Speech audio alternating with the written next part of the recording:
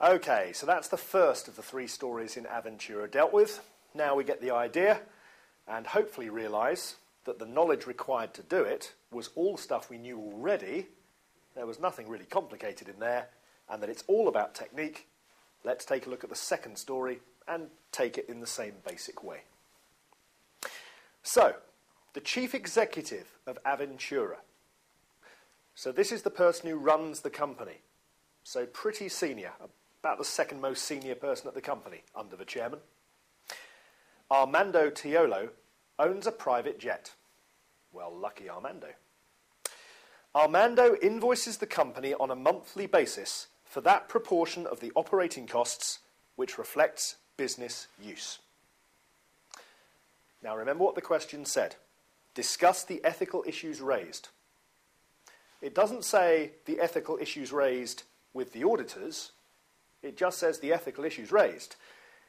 Is this an ethical issue with Armando? He's using his own personal asset, and an expensive one at that, for business use and then recharging that to the company. Is that a problem? Well, if you used your own car to go on a business trip, you'd expect the petrol to be paid for, wouldn't you?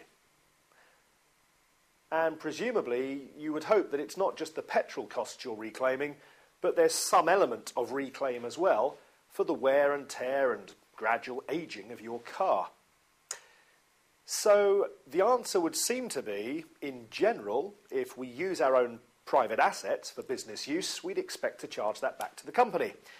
So whilst this is a fairly extreme personal asset, a private jet presumably costing several $100,000, possibly a couple of million at least, as long as what he's doing is genuine business use, and that's the only thing he's charging back, and as long as the other directors are comfortable with this and have agreed it, really there's nothing wrong with it.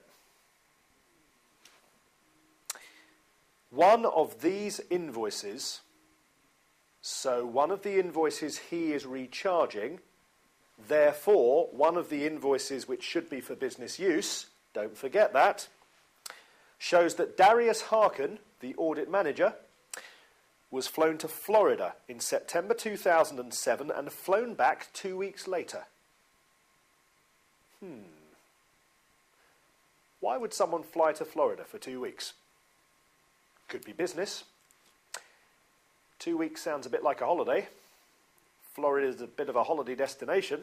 I mean, I don't want to jump to conclusions, but could it be that the client let the audit manager take a ride in his private jet to go on holiday? That doesn't sound good, does it? Neither Aventura nor Verst have any offices or associates in Florida, which would appear to be telling us this is not a business trip. Now, we don't know for sure, but my first assumption from all of this is that the audit manager has taken a very nice gift, piece of generosity, hospitality, whatever, from the client. And unlike the first story, which this is quite similar to if you think about it, unlike the first story, the audit manager is rather more senior than the trainees who attend a stock take. So this is pretty serious stuff. And being an audit manager, you'd expect that Darius is qualified and therefore should know that this is not acceptable. This is not about retraining. If this is as bad as it looks, this could be Darius being sacked. Now, the fact that someone who is a qualified member of the ACCA, which I'm assuming Darius is doing this, means that you can't just sack them. We'll probably have to report him to the ACCA, because this is serious stuff. But, again, we're jumping ahead. Let's remember our answer needs a bit of structure to it. Highlight the ethical issues, which are pretty straightforward. Again, it's like the first one. Threats to objectivity, self-interest, potentially intimidation, and familiarity. Because if I had a private jet, I wish, I very much doubt I'd be letting everybody have a free ride on it. Second issue, seniority of Darius. He's senior.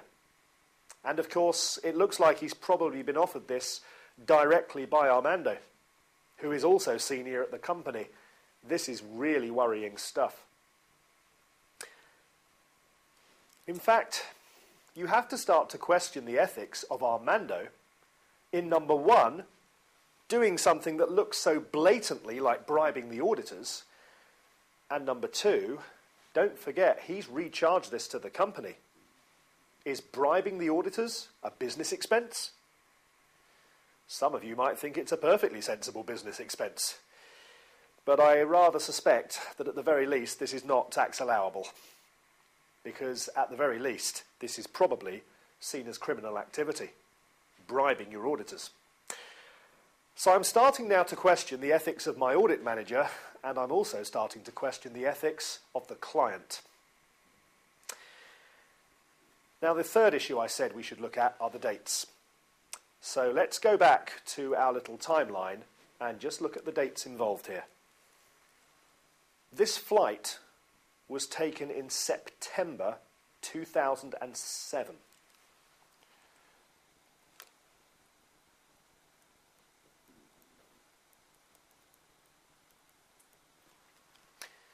That's over a year ago. Now, the stock take was bad enough. That was 5 months ago. But this is 15 months ago. Just think of all the stuff Darius could have done since then that affects this client. And if this was done more than a year ago, and we are currently doing this year's audit, there's a pretty strong chance that last December we were doing last year's audit. And Darius was probably the manager. And 3 months earlier, he'd been on a nice free plane ride to Florida. This does not just affect this year's audit. I'm now starting to worry about the quality of last year's audit. And that's a big problem, because that is finished, signed off, and the shareholders saw the audit report.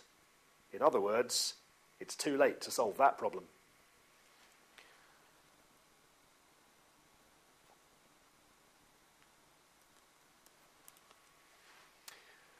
Now, of course, it's taken us so long to spot this because the flight was invoiced back to the company, so it's been spotted during this year's audit of the last accounting year's expenditure.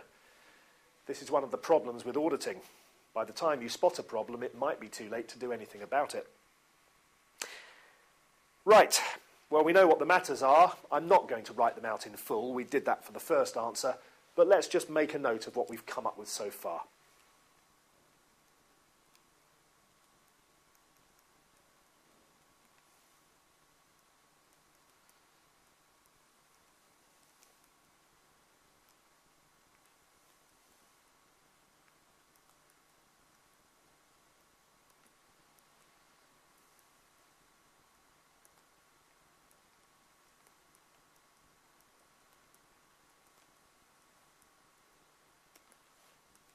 So, we have objectivity threats, as with the first story.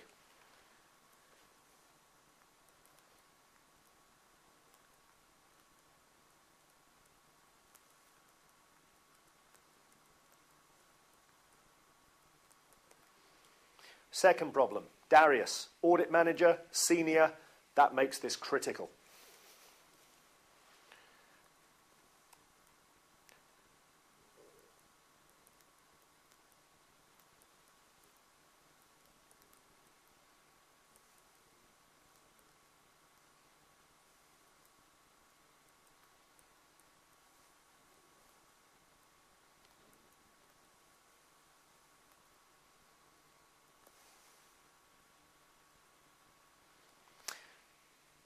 There's Armando and his ethics.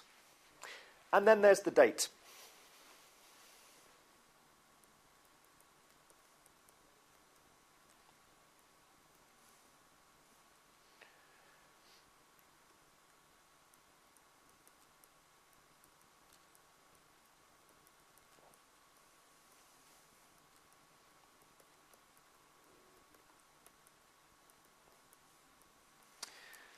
Now, of course, in mentioning the date, I suppose since we've had September 2008, since September 2007, if Darius likes the idea of an annual holiday in Florida, for all we know, he might have been again.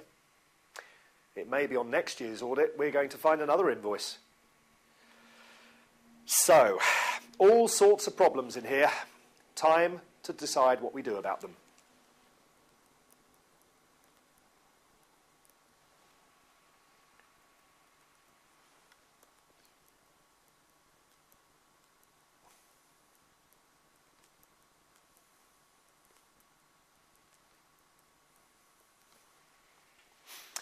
Now let's face it, this isn't looking good, is it? But it would be a good idea to give Darius a chance to explain in case there are mitigating circumstances, although that would seem unlikely. I mean, I suppose it is possible that when Darius was offered this, he said, well, I can't possibly accept unless you let me pay for the cost of using your private jet. If he's paid the full price of the flights, has he had any benefit? Probably not. But that seems fairly unlikely because the costs of the flight have been claimed back from the company by Armando. If Darius had already paid Armando for the flight, why would he be claiming them back? Unless he's a real crook. So it seems to me that this is probably an open and shut case, and that Darius, when we talk to him, will probably realise that the game is up.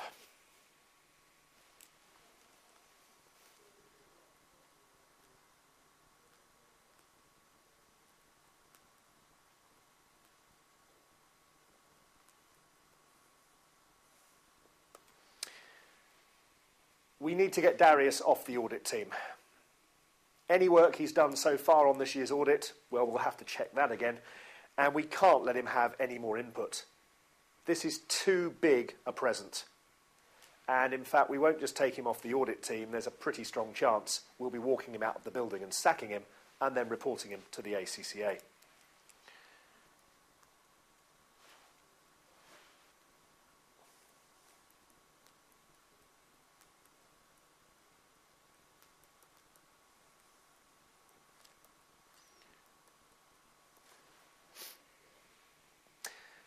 Okay, assuming this is bad, we've now got Darius out of the equation. The rest of the audit process could carry on, but we need to get another manager onto the team, possibly a couple of managers, because someone's got to finish the audit and someone's got to go back and check everything that Darius has been involved in. And being the audit manager, you could argue he has an effect on everything. Again, we might have to suggest redoing bits of the audit. And of course, the audit's almost finished, so this could be a big job.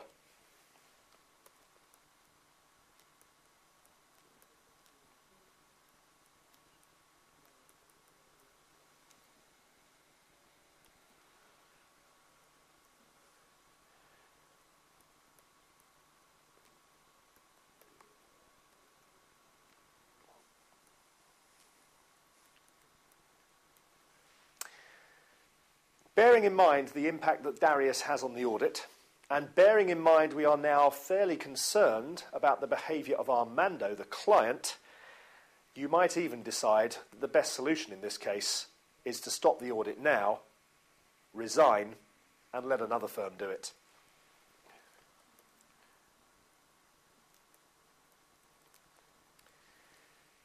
So there we go. The second question is relatively similar to the first part of the question, the main differences being the dates involved and the seniority of the staff. Time now to move on to the third and final bit of the question. Last week, Armando announced his engagement to be married to his personal assistant, Kirsten Fenimore. Well, congratulations to them. Can't really see why this would affect the auditors, but fantastic.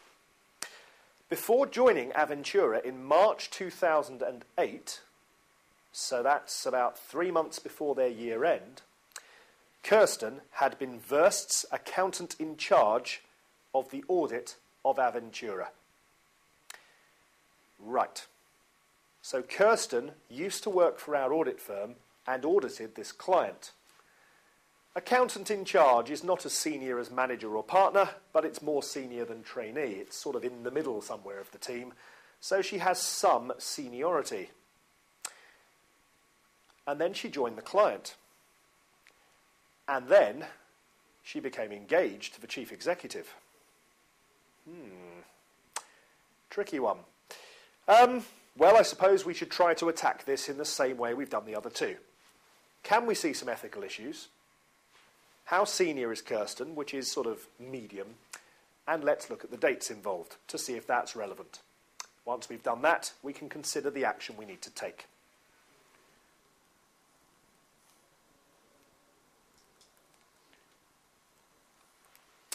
Okay, ethical issues. Can Kirsten leave our firm and join a client? Well, as long as her contract doesn't stop her from doing that, and some audit firms try to stop audit staff joining clients because they realise it may cause problems, as long as there's nothing in her contract, she's free to do it. And given that she did it 9 months ago, presumably we'd have complained by now if there was a problem. So there's no obvious issue there. Is she allowed to become engaged to the chief executive of Aventura?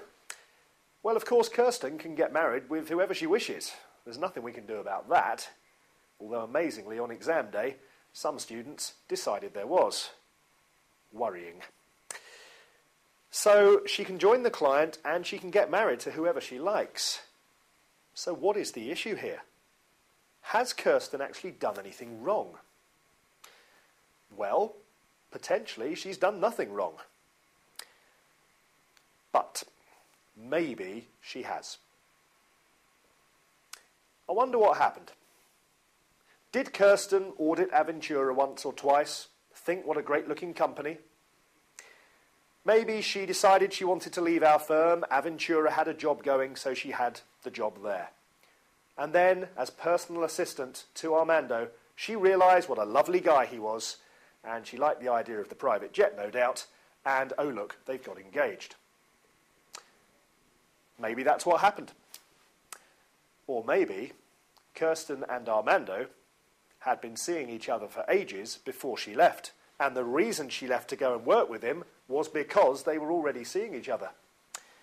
And if that's the case, maybe some of the work that she's done in the past on this client could have been affected. But the problem with this is that if we assume they were seeing each other before she left, she could have been seeing him for years, which could mean several audits in a row have been affected. I think the key issue here is actually not Kirsten. The issue here is the rest of the current audit team, who presumably all know Kirsten because up until 9 months ago they were working with her. The issue here could actually be the familiarity of the other audit staff still at our firm with Kirsten, and that could affect the entire audit team. It could affect everybody in our office. It could mean we can't create an audit team of people who don't know Kirsten. Now, Kirsten has not gone to become the finance director of Aventura. She's the personal assistant to the chief executive. The problem is, as personal assistant, she's going to be fairly close to one of the most senior people at the company. And given that she's going to get married at some point to him, she's very close. I mean, bear this thought in mind. When they get married, there's every chance that some of our audit staff get invited to the wedding. Now, that's pretty familiar, isn't it? So, the issues.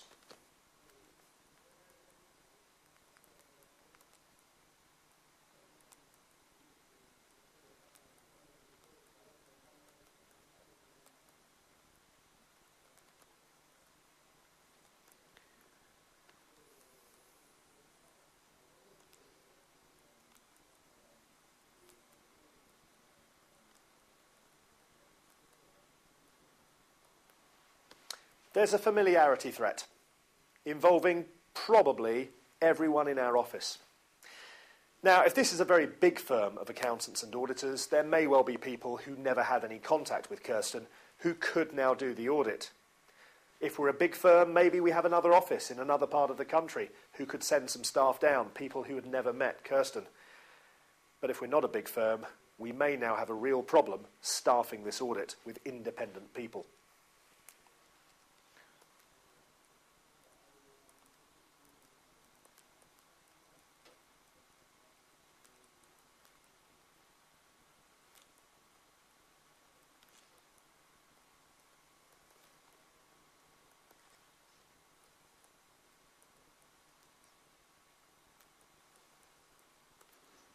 As accountant in charge, or AIC, there is a level of seniority here, so this is something we need to think about.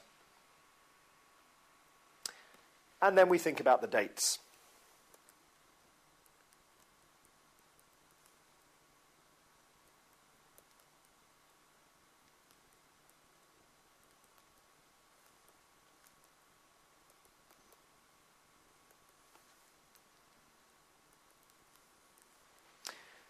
She did at least leave before this year's audit, or final audit at least, started. So in that respect, she cannot have done any direct damage on the final audit, but of course the other staff who know Kirsten may have done.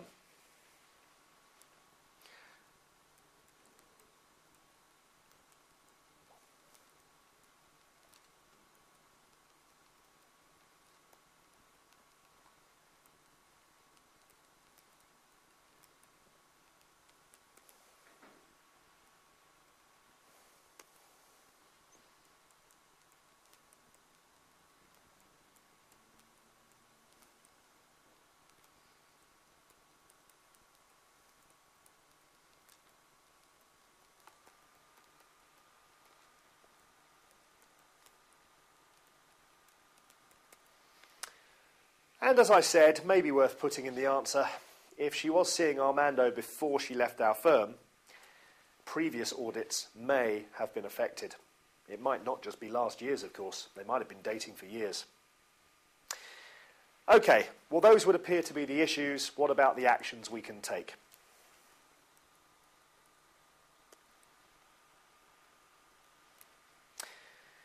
Well, the big issue here is, can we carry on with the audit, given that all of the staff on the team may be too close to Kirsten and therefore Armando? We may have to consider replacing the entire audit team, and we may not be able to do that because we may not have any staff who didn't know Kirsten.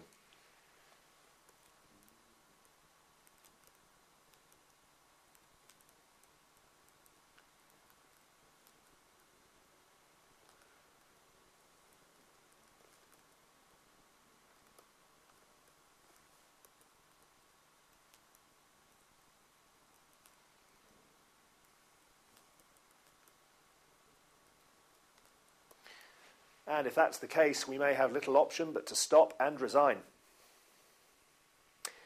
Now, please note, there is nothing we can do regarding Kirsten. She doesn't work for the firm anymore, so please don't talk about sacking her.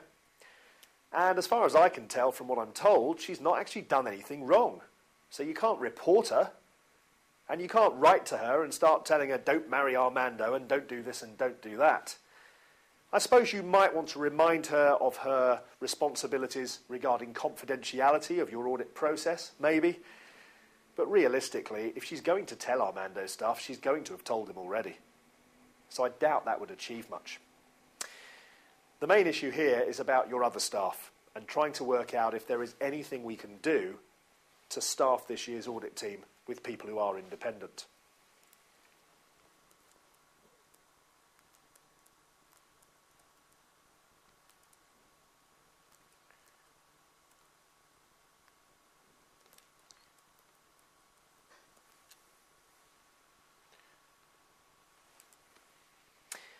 If there is any evidence suggesting that maybe she was seeing Armando in the past before she left, it may be worth reviewing previous audit work that she's done on this client. But there's no evidence in the question this has been happening, and I'm almost starting to make up the story to create more of an answer. So I'd only put that in if I was short on points. Okay, let's just stop with this question. Now notice that on the first two stories we've come up with quite a lot, and on the third story we've had to work a bit harder to come up with ideas. Well, you'd expect some aspects of questions to be tougher than others, so there's no great surprise there. Also notice how having a framework to come up with ideas made it a lot easier to generate mark-earning points. When it comes to ethics questions, identify the issues, may need to look at the seniority of the people involved. You may need to look at dates. When it comes to actions, deal with the people involved, deal with the audit process, and then try to make sure this never happens again, if you can. And that might involve some retraining of staff. Okay, well, there's an ethics question, and hopefully, having gone through that, you can see that as long as you have that little format for an answer, the actual question itself is not that difficult, and we've managed to get through it without talking about the rules and the knowledge required at all. And that, of course, is because you've got that knowledge already from F8. It's just the situations on this exam are made a bit more difficult. Is every ethics question in that style? Is every ethics question sort of as easy as that? Because that didn't seem too bad, did it? Well, of course, some questions are harder, and to give you an appropriate balance, what we need to do now is move on to a second question where things are a bit tougher.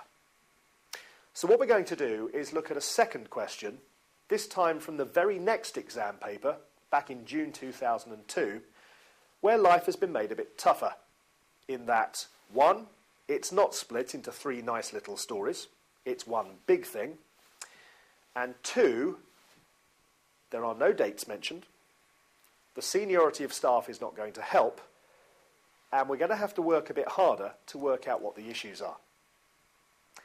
Now, when we look at this question, always remember that if there is any way you can break the problem down into little bite-sized chunks, the better. In the question we just did, we used dates, we used seniority, etc. If you can't do that, look for any other way of breaking things down. And don't forget, with ethics being about behaviour, and therefore people, if you've got several people mentioned in a question, maybe the best route is to break it down and look at each individual person's behaviour separately. So let's move on to the second question, a question called Corundum from June 2002. Okay, as always, first let's look at the requirement. And this says, identify and discuss the ethical and other professional issues relating to the above matters. It says, assume it is the 11th of December 2008 again. There might be some help with dates as far as understanding the situation, but I doubt in this question it will actually help the answer. Ethical and other professional issues. Now, you might try to break the answer up between ethical and other professional. But to be honest, the phrase other professional issues is such a general phrase, it doesn't really have a meaning. It's just anything you think is important. So I suspect, given that ethics itself is not a desperately well-defined word, that we just look at everything that we think is an issue. 15 marks, again, suggests we're looking to say 15 things. And immediately we look at the story, we can see it's not broken into little chunks. So let's have a read through and see if there's a way of breaking this down. Since we're talking primarily about behaviour and the way things are happening, whenever we see something happening, let's stop and ask ourselves, is that right? And if we don't think it's right, what should or could have happened instead? Okay, here we go. The audit of the financial statements of Corundum Limited for the year ended 30th of June 2008 is nearing completion. And the company's AGM, Annual General Meeting, is to be held next week. So the audit is very much near its completion, and next week the audited accounts will be put in front of the shareholders, the members if you like, to be authorised. Now that's telling us that we are so close to finishing this, and the AGM is so close, that if there's a problem about to happen, we may have problems getting that problem dealt with quickly enough. Right. The current audit firm, Scarn, has not sought to be reappointed. Okay, well, there's a fact, so let's make sure we understand it. Not sought to be reappointed. What does that mean? Well, as an audit firm, there are three ways that you can leave your client. You can resign and walk away today. Your client can get rid of you today. They can remove you, sack you. Or you can wait, finish this year's audit, and then when they say, we'd like you to do next year's, can we put you up at the AGM and have the shareholders vote? You say, thanks, but no thanks. I'll finish this year's, but find another firm for next year. That is known as not seeking reappointment. So that's what's happened then. Scarn are going to finish this year's audit, and then another firm will be invited to do next year's. Why? Well, apparently it is Corundum's policy to change auditors periodically. Now, why might they do that? Change auditors every few years. Well, the answer is we don't know why they choose to do it, but if that's their policy, they always do it in other words, it suggests that the reason is most likely to be that they're trying to make sure that the independence, the objectivity of their auditors is maintained. Now that's a good thing, isn't it? And it's to do with ethics. And the question says ethical issues. Now naturally in an exam we're looking to find problems. But if you find something positive, put it in the answer.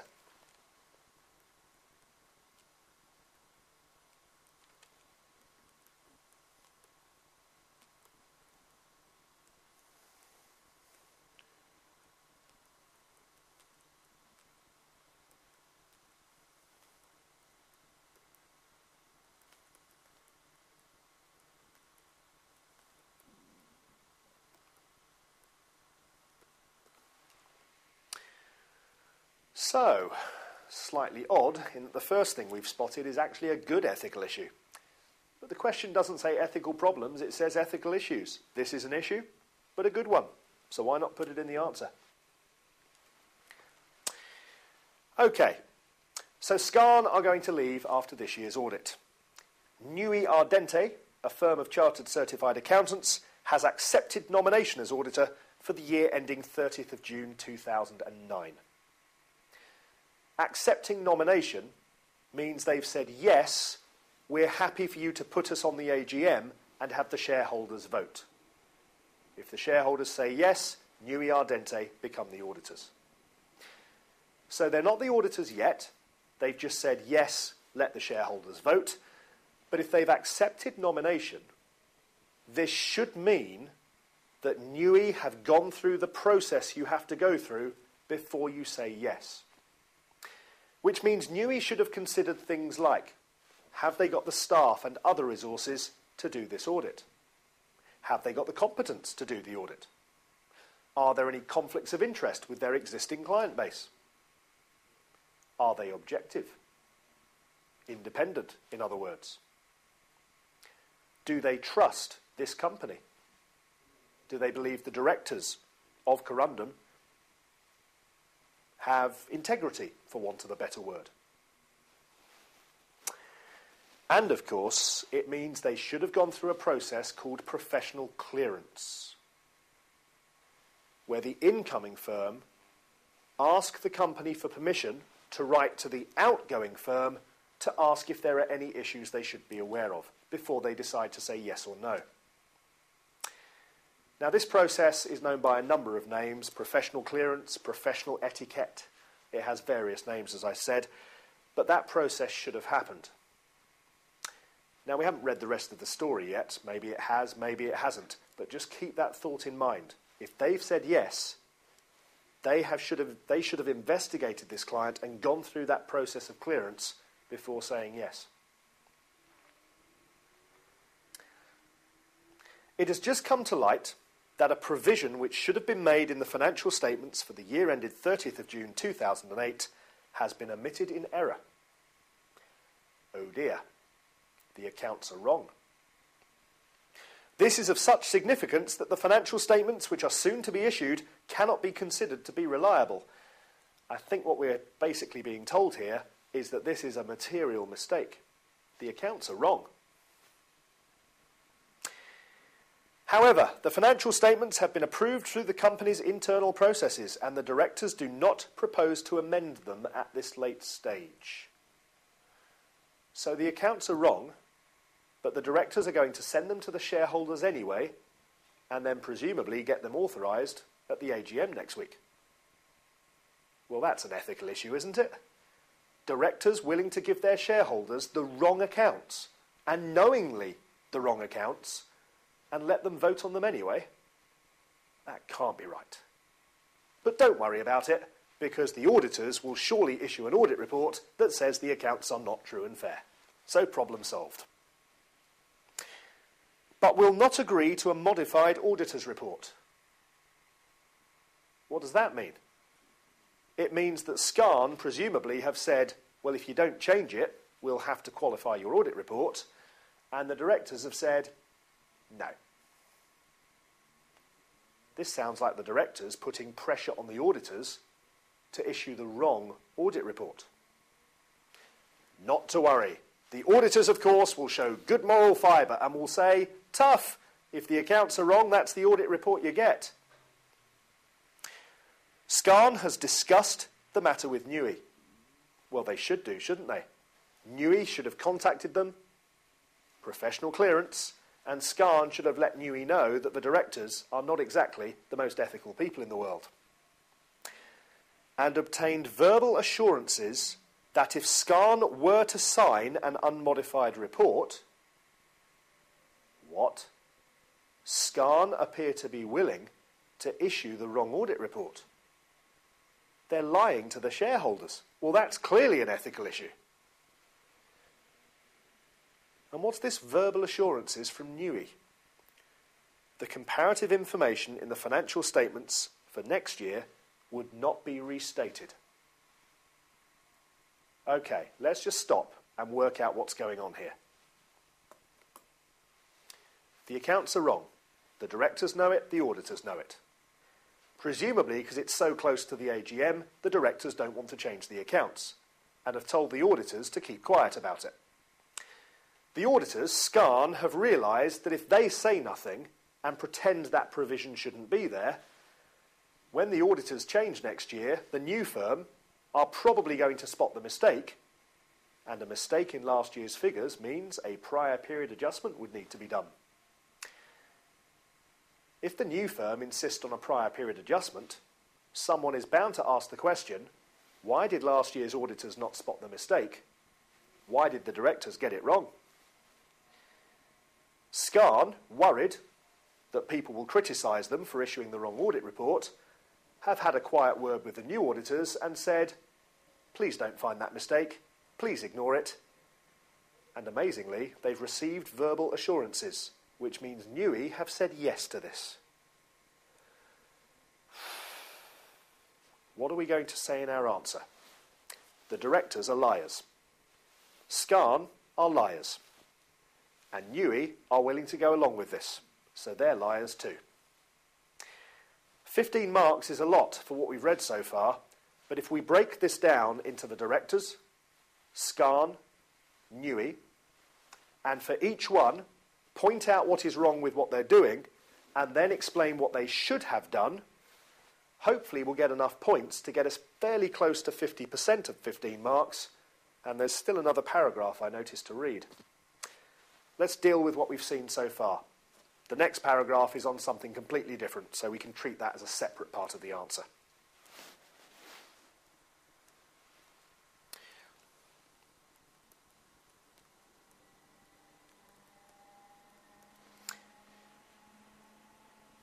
So, the directors, what are they doing wrong? Number one, they're issuing a set of accounts that is wrong. Number two, they're putting pressure on the auditors not to mention this, which is intimidation, which is also unethical.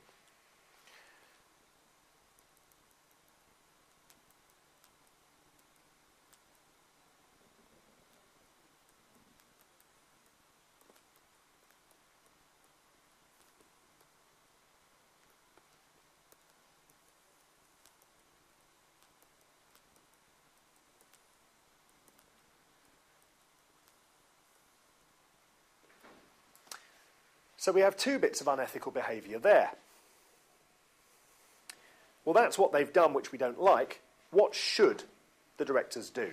Well, either they have to accept that the accounts need to be changed, and that might mean delaying the AGM to get the changes put through and the accounts printed up in time, or issue the wrong accounts and accept that the auditors are going to issue an audit report that has a qualification in it.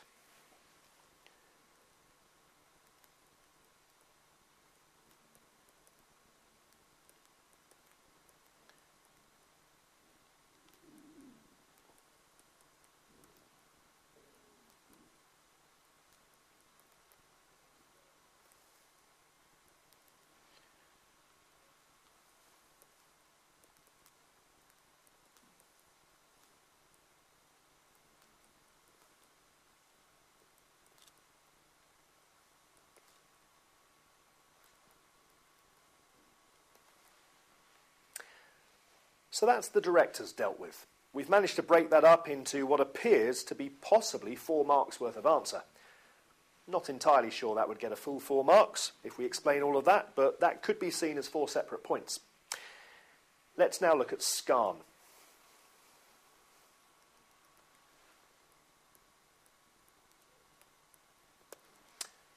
What don't we like about what they're doing? Number 1, they're issuing the wrong audit report. Number 2, they're allowing the directors to intimidate them, not showing moral courage, if you like, failing to stand up to a client who is clearly unethical.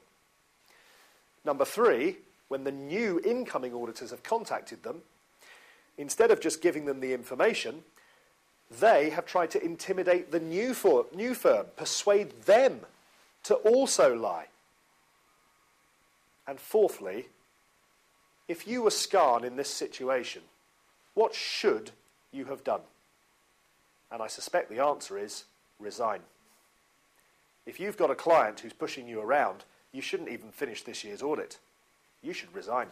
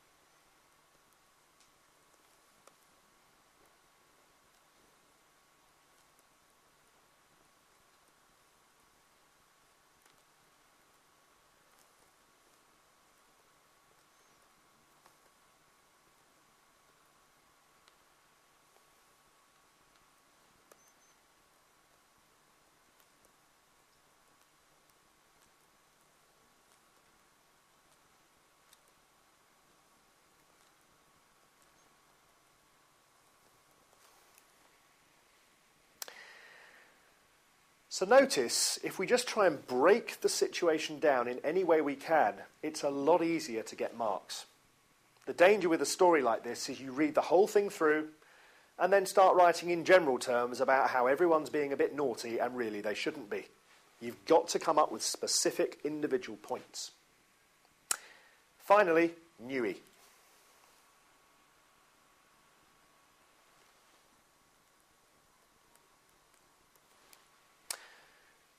So what have NUI done?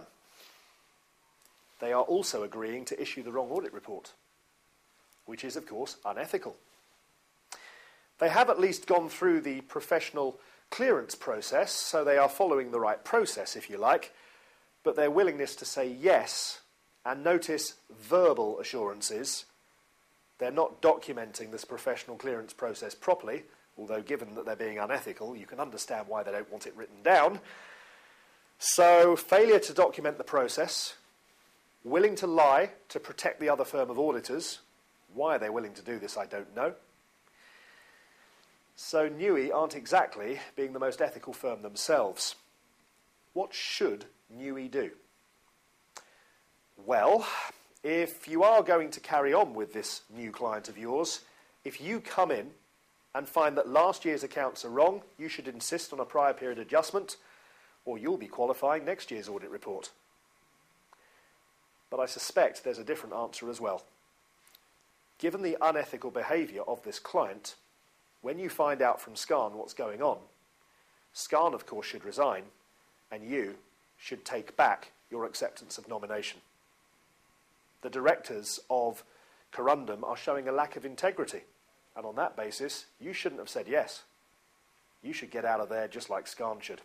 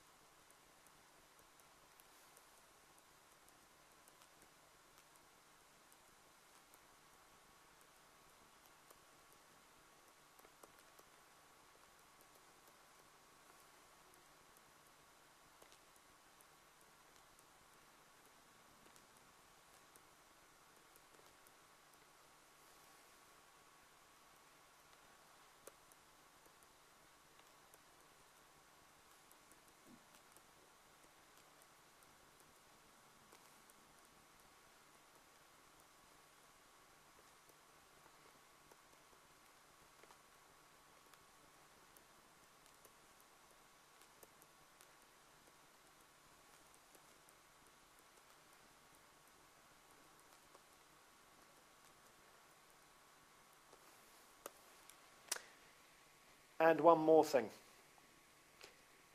NUI are being given a very clear indication that another firm of auditors, Scan, are behaving in an unethical way. NUI should not just walk away from this situation and decide to have nothing to do with it. Given what they know, NUI should probably report Scan to the ACCA for their unethical behaviour.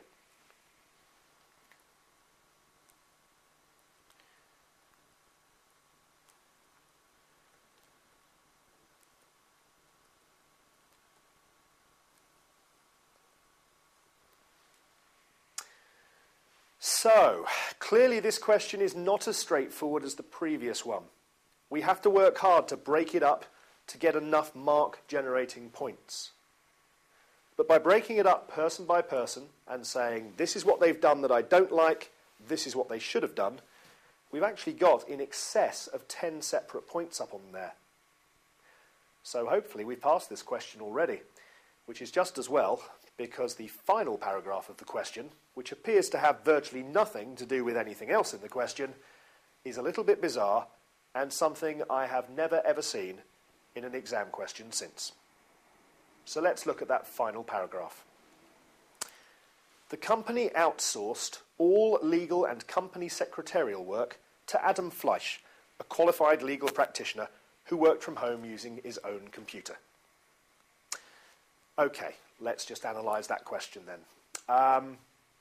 The company have outsourced something. Well, companies outsource lots of things. And as long as you are getting someone to do it who is qualified, knows what they're doing, generally this is perfectly acceptable.